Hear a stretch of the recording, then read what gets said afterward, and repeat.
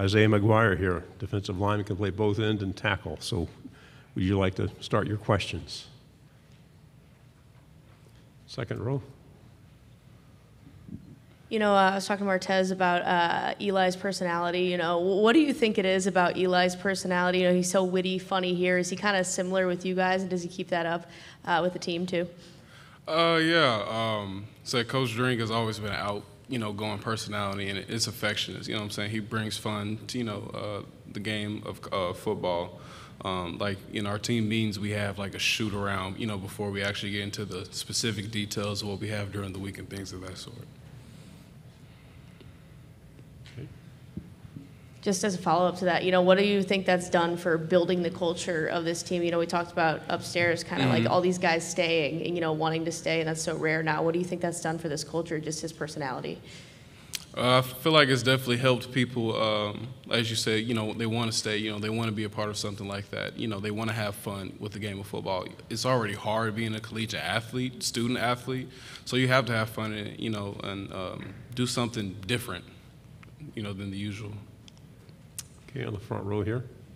AP Stedham, WHEP, Foley, Alabama. Isaiah, what do you need to do individually and the defense to be better this year? Be more attentive to details, just really become a better playmaker for the team, to help my team lead to success. Like I said, we have a group of guys in there that work hard and, love playing next to each other. So to build that type of chemistry among defensive line and, the back seven team and offense is going to mesh well together. On the left side, back row. Dan Peck, ESPN 1067 in Auburn. Isaiah, the commissioner was talking about different scheduling models, and he mentioned that he would prefer a system that didn't have teams going 12 years between visits. Missouri's going to make their first ever visit to Auburn later this season. As a player, do you have a preference for a schedule that would send you to different schools more often in the conference, or do you sort of like the division model they have right now that allows you to see the same 6 or 7 teams every year in the SEC? Man, college football is changing, as you see with a lot of different colleges going to different conferences, man. And as a player, it's just my job to come in there ready to work every week and put the best out there on the field. So I don't really care too much. To your right, second row. Nicole, KBTX in College Station. How have the 3 guys who have been here, you guys are seniors, been able to stick through your time at Mizzou, and then also what are you hoping to get out of this season? Obviously you want to win, but what is your main goal or your personal goal for this season? Man, the guys that's been there through all the tough times, we've honestly built an unbreakable bond. We're family. It's more than football. It's more than doing the same workouts. We look forward to going to each other's weddings or seeing each other, have kids one day and things of that sort, meeting up, with the reunions in college, 10-year reunions or things of that sort, man. So it's much more than the sport itself. This year we're looking forward to really putting all the pieces together that's been building upon, the last few years, and that equates to success. Okay, we'll stay on the left side here. Obviously, new defensive coordinator this year. What have been your overall impressions of Blake Baker and just kind of what he's done so far with you guys, and what kind of expectation has he really set for you this year? Coach Baker has honestly been a great addition to our staff and our team and our program. He brings a lot of energy and a lot of different ways for us to be successful as a team and as a defense. Our standard is to be the best. And go out and perform. Also have fun doing it, being free, not have to think about things too much. Like I said, if you think too much, you slow down during the play. So for us, it's really just tying things in together and going out performing our best. Okay. You talked a little bit earlier about the changes to the offense and just the extra step that the defense has to take to kind of make sure that they're not lacking at all. What's the kind of changes that you're making this year to make sure that whoever the starting quarterback is, that the defense is still top notch? I wouldn't even say it's more so lacking. It's just, like I said, putting the pieces all together. As a defense, we have our own standard, to uphold, the success that the team, eventually grabs a part of and, be a part of. So for us, it's just holding ourselves to that standard, doing our part as a defense to make life easier for the offense, and vice versa as the offense to make things easier for the defense. Okay, the back row.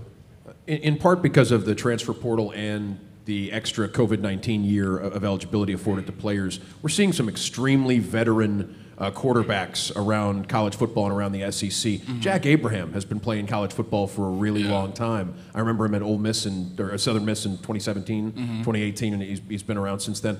Your impressions of Jack as one of the quarterbacks competing to be out there this fall? Jack is a real cool guy. I've talked to him on a few occasions, and just getting to know him as a person. Like I said, him being married was something that intrigued me. It's like, man, really? But he said that he loves it. And as a football player, he's real sharp and real skilled out there. Throwing routes with other wide receivers. When quarterbacks and wide receivers and tight ends and running backs go out for routes.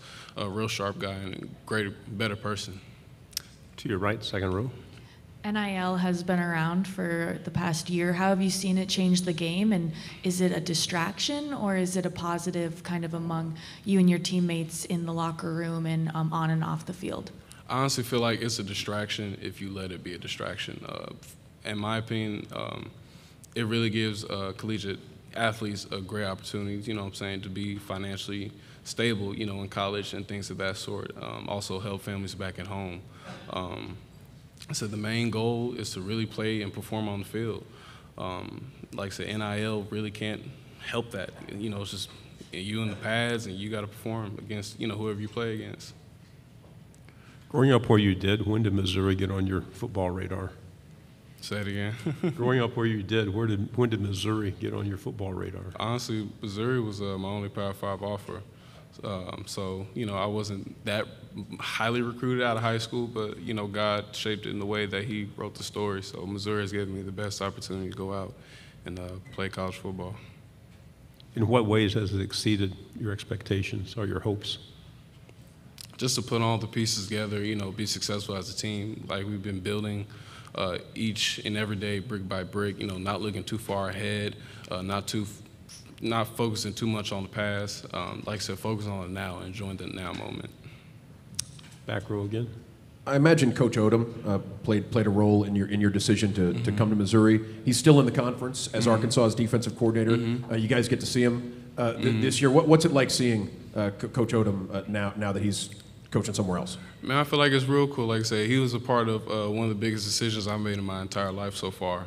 So like I said, it's all love outside of, the actual football game itself. But, once, that whistle blows and that clock starts running, it's game time. We have any final questions? Okay, thank you very much. Thank you. Good job.